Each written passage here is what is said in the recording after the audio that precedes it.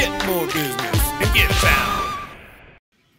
All right, so let's talk Google Business Profiles for a minute. Now, this is a question I get asked all the time is how do I access my Google Business Profile? Well, Google Business Profile is really super simple to get to. What you're going to do is you're going to load up your Google Chrome account.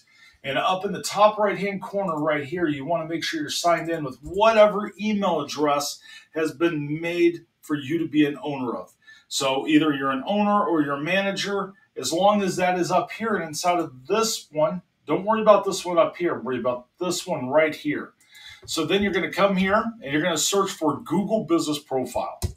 Once you search for Google Business Profile, it's going to bring up a list of all the different profiles that you manage. You can even click on View Profile, and you can come in and you can load up your Google Business Profile.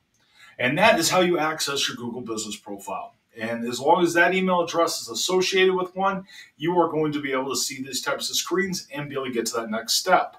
I hope this was a benefit to somebody that is looking to be able to get their Google Business Profile or get access to it. This is a question that comes up all the time for me for, just how do I get there? Not just to mention how do I optimize it, what do I do inside of there, how do I get unsuspended or any of those things. Just how do I access my Google Business Profile and how do I do this in a simple way? So hopefully this video was helpful for you. If it was, leave me a note in the comments. I'd love to hear. And if you have any other questions or you want to see any other specific videos, I'd love to share those. Thank you very much and have a great day. Get more business and get found.